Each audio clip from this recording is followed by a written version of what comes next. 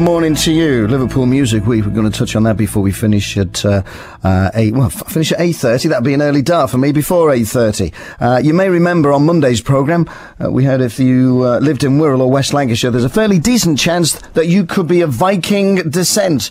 You could even get the free hat as well. Well, last night there was an event that was held to mark the publication of a study looking at just how strong the links are. The man behind it is Wirral-born Viking expert Professor Stephen Harding, who joins me again. Hi, Stephen. Hi, Tony. You know these images we have of the Vikings with the horns on the helmets and that kind of thing? Has that been given to us by the movies, or is that for real? Well, I think it's both ways, really, because people push the violent aspects, and they were indeed violent, or they could be violent, as much as anybody else around that time. But at the same time, some people try to portray them as being very placid, and it was something in between. So you had a mixture of the Kirk Douglas types and the Magnus Magnusson types, if I could quote their names. You didn't answer my question about the horns on the helmets, though, Stephen. This is a crucial part. Yeah, it's crucial. Right, the horns, that's a total fallacy. They didn't wear horns. That's something that came from the Victorians.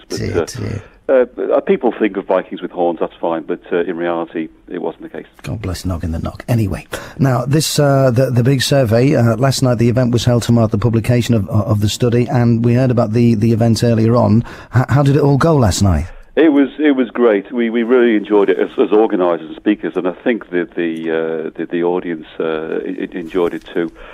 It was a great turnout. We had I think about 190 came along last night, and it went really well. And of course, last night we could actually tell what the results were, so we could be absolutely open. Now, are there any Scouse Vikings? Because we know the stories about the Wirral Vikings. Did it cross the Mersey and the genetics? What about here in Liverpool?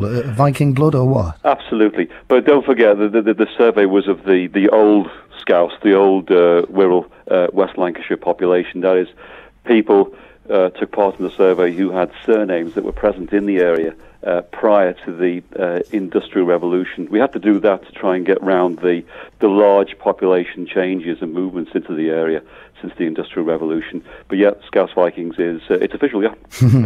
And the highlights, what did you find? Well, there was several interesting things that we found. First of all was the similarity between the genetic results for Wirral and West Lancashire. So the River Mersey doesn't seem to have been a barrier at all in terms of people moving and things. So the Wirral is very close to West Lancashire, and much closer than it is to the rest of Cheshire, which is quite surprising. But the other surprising thing was the strength of the signal that came through, because it seems that up to 50% of the blood of Old Wirral, Old West Lancashire is Norse Viking, is Norwegian in origin. So finally, you're turning into Simon Sharma now. What's next? Are you planning more studies like this, or what? Yeah, well, we've got funding now to extend the study to the rest of Lancashire, North Lancashire, and across to Cumbria and Yorkshire. Again, using this surname criteria to get behind these population movements. So that will take another 2 or 3 years to complete. But yeah, it's looking good.